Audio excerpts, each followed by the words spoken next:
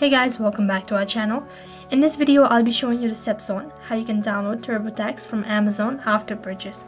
In order to do so, first thing, open up your web browser. After that, on the search box, you need to type in the link, that is www.amazon.com/signin. I'll also make sure to drop the link on my description box below. After you type in the link, you'll be taken to its official site, and this is how the interface is going to look like. Also make sure that you're already logged into your account. I'm not going to show you the steps on how you can log in into your Amazon account. Once you're logged into your account, in the top right corner of your screen, there is your profile icon or your username.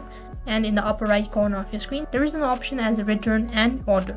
After you click on return and order, on this interface you'll be able to see all of the product that you've ordered as well as returned. So once you're on this page, you need to click on your account or account, which is right in between. So under account, you'll be able to see multiple options. So right in between, you have an option as digital services and device support. Click on it. As soon as you click on it, once again you'll be directed to the other page, and on this interface as well, you need to slightly scroll down, and in the right hand side bar you'll be able to see an option as software and games. Click on it.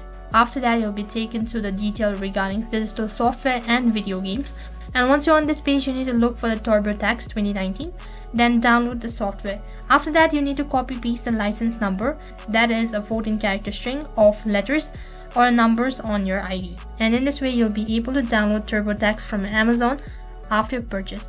So that is all for this video. I hope the video was helpful. Make sure to like, share and subscribe to our channel. Thank you for watching.